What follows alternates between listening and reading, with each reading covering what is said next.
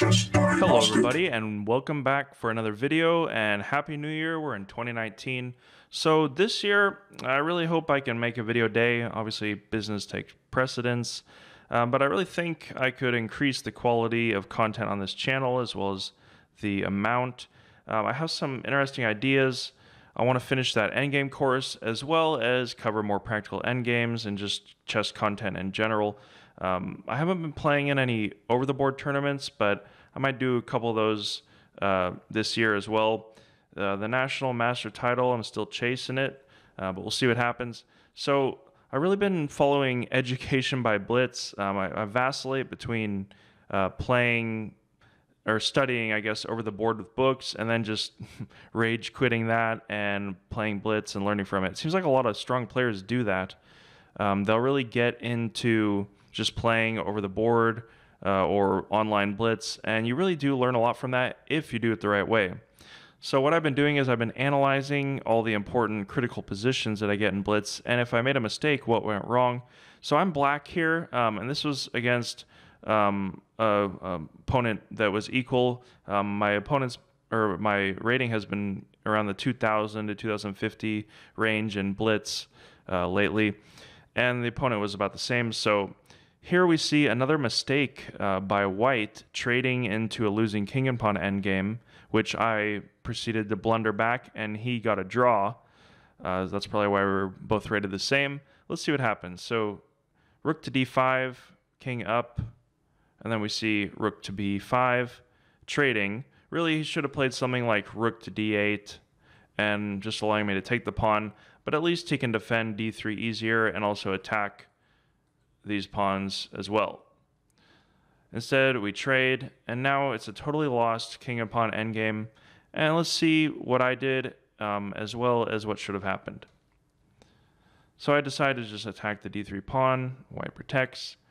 And my basic strategy was just to move all my pawns forward and push f4 and try to just deflect White away from this pawn. I take it, and then I go take this one, and I thought I would queen first, but I miscalculated by one move.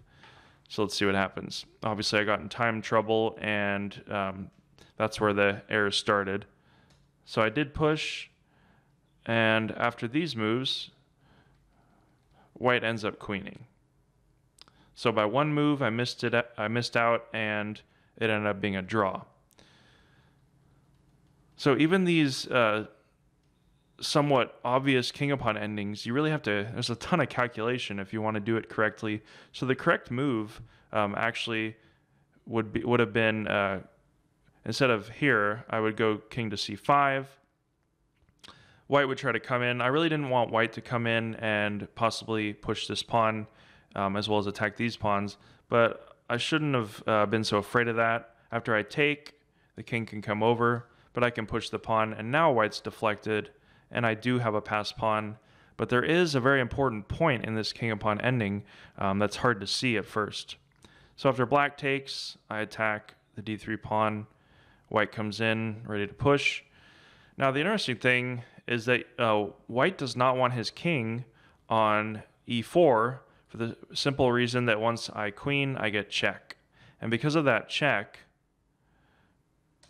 so if the king had already moved to e4, I could just push right away. But because the king's not on e4, I have to move my own king up. And now after king to e4 to usher his own pawn in, I just push mine, and I win by one move, check.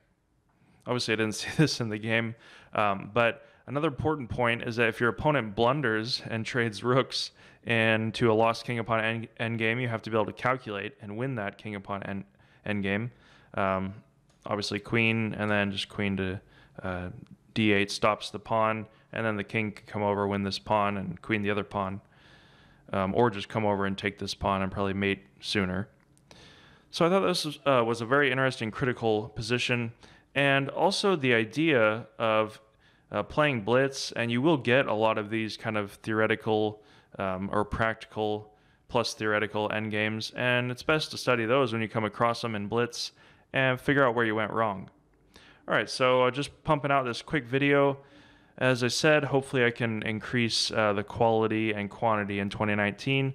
It's hard to be consistent in Q4 when you got to make a bunch of shirts and do a bunch of business. But now everything seems to be clear. So we'll see how it goes. Thanks for watching, and I'll see you in the next video. Bye-bye.